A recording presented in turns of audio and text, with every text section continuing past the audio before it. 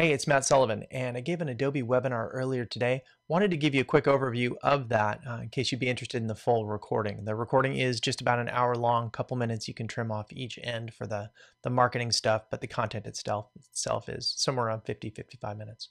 So what we did today was we talked about the collaboration and review features inside of Technical Communication Suite 5, focusing on the ability in both FrameMaker and RoboHelp to integrate with cloud-based services like Dropbox, etc., and also to produce reviews that can have participants using mobile devices. That was really the focus of the entire deal. So we talked about that stuff right in there, but we focused on the ability to use Dropbox as a content management storage solution and to be able to push your projects off onto Dropbox and then access them remotely, whether you're using it for yourself for a home office situation or whether you're doing that among a team. We also looked at not only creating tagged PDF, very important, but taking that tagged PDF for a review of any kind and then pushing it to a service like Dropbox or email, or using something like the Macintosh AirDrop system in order to get it over on a mobile device. Then using the Adobe Reader functionality, you can go ahead and comment, bring that back across to your FrameMaker doc, and then make the updates. So we do show that whole workflow inside the recording. Inside of RoboHelp, we looked at how to set up not only Dropbox, but other cloud-based services like Google Drive and the Microsoft system. Also, you can use independent services. I think you can do some network stuff, and you can do things like Box in case you're using that for your system. Again, with the PDF and PDF for mobile, looking at that full round trip to be able to get edits from really anywhere with anybody using a mobile device, and then get that over onto your system. So just real quick, well, we get that stuff right in there. So the third and fourth slides. This one's actually pretty important, the related web links. So you can find the recording itself at those locations. These slides are going to be tethered to the SlideShare presentation, and then the blog post will also have that SlideShare post in it as well. So not sure which way you're looking at this.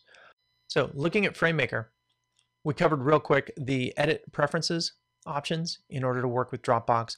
We looked at File, Dropbox, the ability to push out to Dropbox with dependencies, very important to do that so you can retain that file structure, and also the ability to work with saving locally and then sharing without having to go out to the Dropbox functionality itself.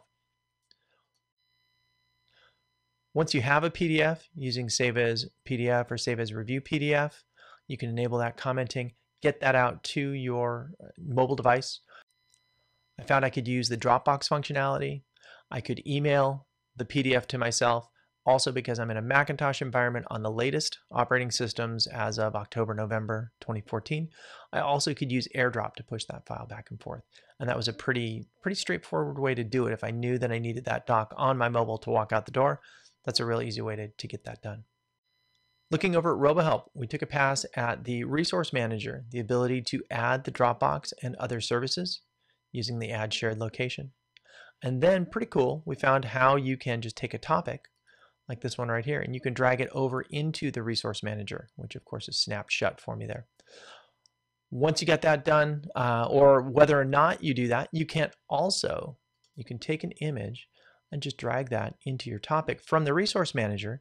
You're going to find that when you do that, it's going to show up in the images directory, or alternately looking at the project files, it's going to show up with that little green check saying that it is up to date and using something in the Resource Manager. That's going to be available to anybody else that's got those same Dropbox permissions for that same Dropbox file. So that works out really well. Very similar thing with FrameMaker.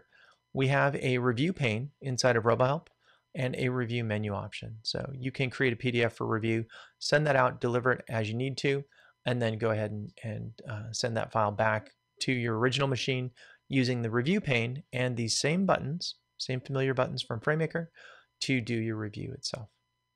Now, if you're going to use Dropbox to do your mobile review, what I found, iOS 8 on an iPhone 5S, is Dropbox is going to require you to preview the file inside of Dropbox. Then once you do the preview, you're going to have to share that file, the little box with the arrow pointing up, and you're going to share and then choose open with and then grab reader. So it's like a 4-step process, which I would imagine Dropbox is going to change pretty quick. There's no reason to have a 4 or a 5-step process to open a file directly in its native editor. And so I'd expect that one's going to get fixed in the next month or two. So hope that helps, and I hope I've given you enough that you want to go look at that recording. If you got anything that you'd like to get in touch with me for, you can always do that at any of these locations here. You notice the Matt R. Sullivan attached to pretty much everything I do, and you can always do a search on the web and find me that way too. So thanks for being here. I hope you enjoyed it.